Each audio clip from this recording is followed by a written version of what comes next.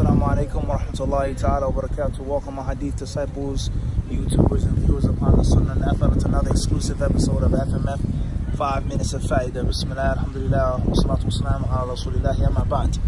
We previously did an episode called Chaynz, and alhamdulillah we did a part 2 to the episode, Chaynz part 2, in which we spoke on the narration of Abdullah bin Abbas radiyallahu ta'ala anhuma, that's been collected by Imam Abu Dawood rahimahullah in the Sunan, in which the Prophet sallallahu alaihi wasallam is quoted to have said, "Tasma'una wa yusma'u minkum wa yusma'u mimman sami'a minkum."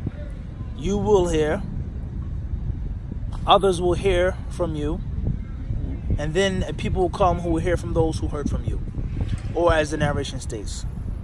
And then we explained this hadith, we comment on this hadith, we gave some fa'idah regarding this hadith, and in part 2 we spoke on what Khatib al-Baghdadi rahimahullah ta'ala said about the isnad and about its connection, and that being a blessing of Allah subhanahu wa ta'ala upon this ummah. So in this episode, which you can make or call Chaynz part 3, just think about some of the tangible benefits of a chain. So right now we're looking at an old ancient anchor. MashaAllah, it's pretty big, formidable size, and alhamdulillah you just marvel at it. Alright, iron, the metal, how heavy it is, how old it is, how much rain has fallen upon it, and the different changes that went through this device and this contraption, this anchor and these chains. Look how solid the chains are.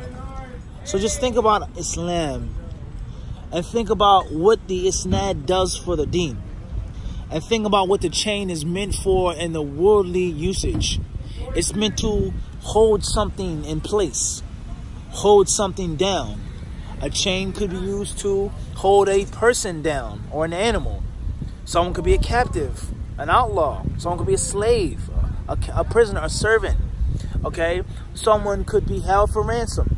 A chain is a means of security. It prevents someone from stealing something and from walking away with the thing that they have no right to walk away from. A chain is meant to hold something in place, no matter how strong and how powerful the wind may be, or the rain, or any type of weather condition. So think about a chain. Then think about a chain when it comes to jewelry, a necklace, a bracelet. You think about links, you think about metal, you think about steel and iron, gold. You think how a chain is beautiful. It's a means of adornment. It's a means of beautification, things like this. But just look at these chains. Look how hardy they are and rusty they are. But they're still what? They're solid. And they're strong and they're formidable because they were forged properly and strongly from day one.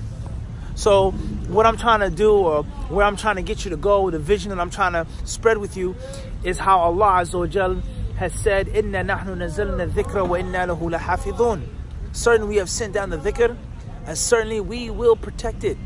We will keep it safe. So when Allah says we, the concept of the Quran being sent down, Allah sent it down with His knowledge, by His knowledge, His power. Allah Azza wa Jal, if He sent down the Quran, He's promising to keep it safe. So all of the miraculous things that we can't even begin to understand and comprehend regarding the power of Allah, the wisdom of Allah, sending down the Quran and giving it to a man who was never properly trained to read and write, then what do you think is going to happen with regards to the preservation of this Quran?